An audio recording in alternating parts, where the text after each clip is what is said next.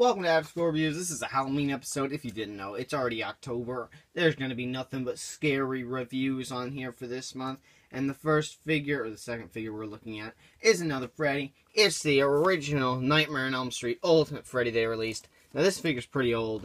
Now looking at the box, I'm kind of thinking something's really funky with it. But it's got some wear and tear, but I will say, this front cover is just great. Usually what they do here is take the original posters, or the most memorable poster, or just the VHS poster, and I think that's what they did here, because this is the one everybody knows for Nightmare on Elm Street.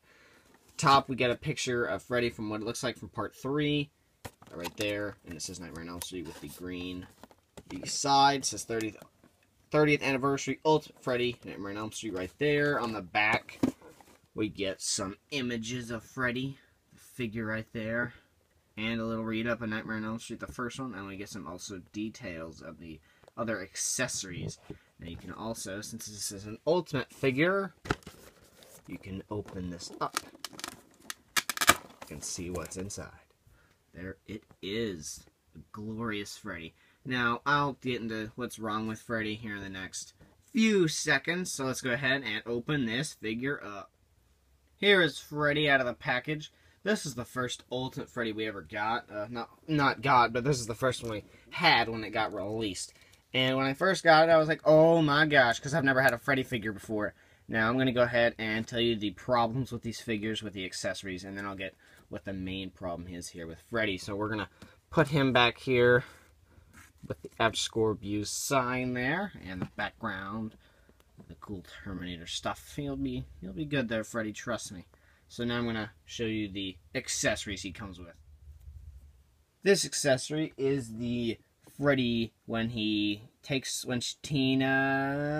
like reaches up and she peels off the little skin flap here on Freddy, and it looks really nasty. You can see all the pinks and stuff in there. It looks really nice. You can see also the other blacks and tans in there. Next is this little hand, and it's almost dark, too dark, like too much of a black wash on his hand, but it's, I guess, okay again. But it does have really nice, good, green, gooey slime in there, and it just looks pretty nice. It's not, like, horrible or anything. I love this finger probably the most, because it's, like, gone and it's oozing. This one almost looks like it's a long pinky with green. So, it's got really short fingernails. You guys know what I'm talking about. One comment's going to say about my fingernails, and I cut them, but it's just because the way I mess with these figures, I've got to keep them, or it will hurt when I do stuff with them. Here's the last accessory. So here's the base of the head. Okay, a normal peg, right? Now, here it is. Now, it might not look great to you guys, but I'm going to say I love this new head. Now, when I got this one, if you've actually seen my original review, this head looked like crap. So what I've actually done is painted red in there. More red, it was pink, and gave it a clear shine to it to where it glistens as if he's just all bloody.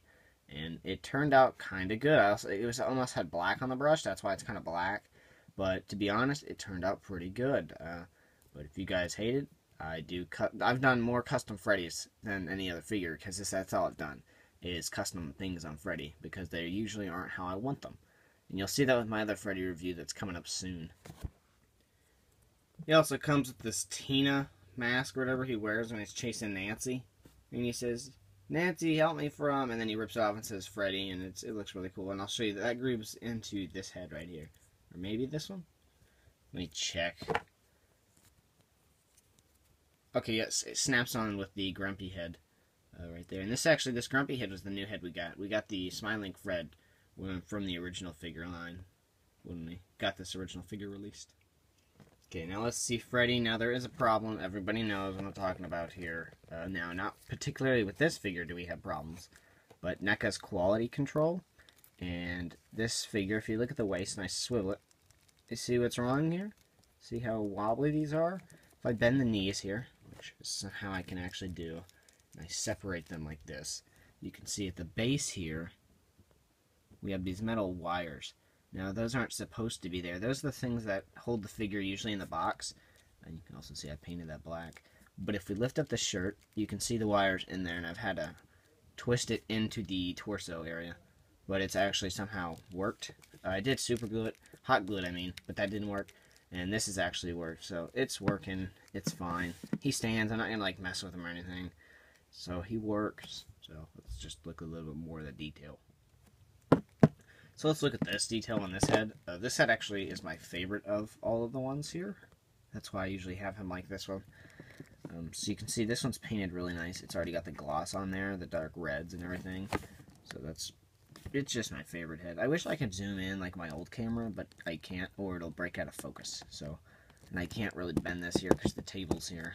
So, but teeth are okay. Everything looks good with this head, and especially with the hat. The hat is a black with kind of a brown colors added to it, and it's rubbery, so it fits on there perfectly.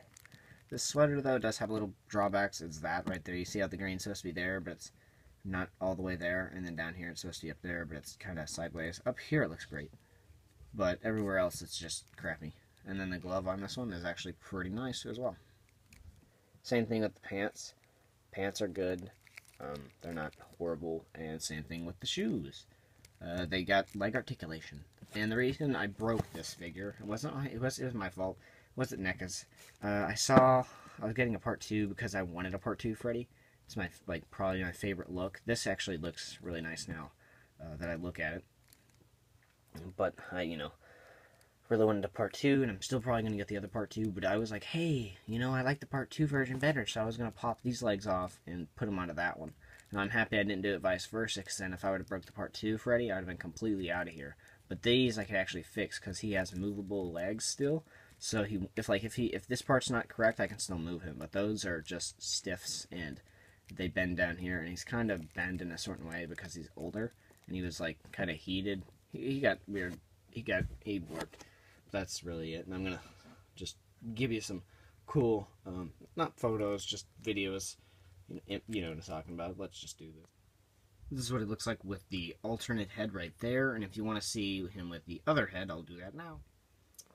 Here's what Freddy looks like with the other head, and he looks really mad. And also with this one, you can clearly see what he looks like here with this head. With the hat on, he looks really mad. It reminds me of the part 5 face they did that nobody liked, but that's the head they did. Oh, I remember what I was going to do now. There we go. So that's how the Tina head fits on there with this whole figure. Looks really nice. I'm going to now swap it out with the other hand. And there he is with his alternate hand.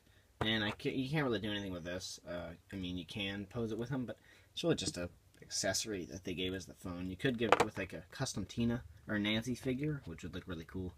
But yeah, I'm going to try and do a thumbnail video or a thumbnail picture now and do my thoughts on this. Here is Freddy next to the Terminator, the Pescadero Escape one figure, the 800. So thank you guys for watching After School Reviews. Today we're having a look at the Nightmare on Elm Street 30th Anniversary Ultimate Freddy from A Nightmare on Elm Street. Don't forget to like, comment, and subscribe.